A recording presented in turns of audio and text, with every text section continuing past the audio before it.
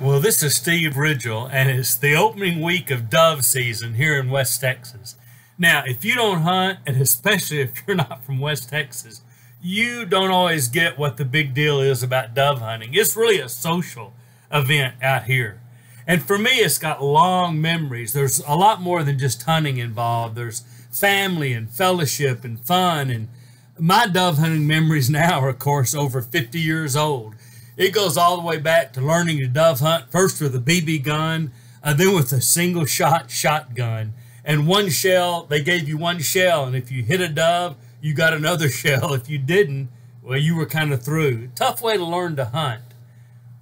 I remember hunting, and I remember the dove fries. I remember all the dove fries when we were a young married couple, and our best friend, Don and Judy Truitt. Don Truitt and I would hunt, and a couple named Bill and Amanda Merkel would be involved in that hunting with us, and the dove fries would share with them, and those were good times. And in our early days, my wife liked me to go dove hunting because we didn't have a lot of money in the early days of marriage, and sometimes dove was meat on the table.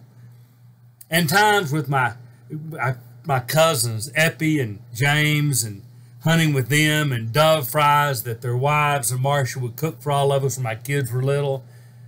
I remember my son getting big enough to start dove hunting with me, and Joe Don and I and his friends would dove hunt. And I remember when they were in college watching my wife and my daughter wrap doves in bacon and stuff them with jalapeno and cook 500 or 600 doves to feed 200 or 300 college students. That's also when I found out that I think my son and his best friend Darren probably skipped the first week of college classes to dove hunt.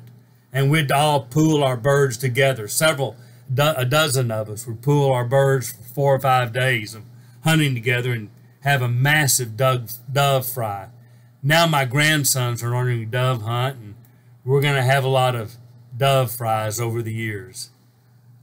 Good times and good experiences. It's out in the outdoors, it's fellowship, and it's fun. It puts meat on the table. We do eat. We don't kill for sport. We eat what we kill. But it's been a really good time, and I've enjoyed it, and I love it. And so for those of you that wonder what the big deal is, I'm not sure I can really explain it other than it's some kind of mixture of fun and family and fellowship and food. And it really works for those of us in West Texas. So this is Steve Ridgel telling you it's dove season, and I'm still happy to see it here.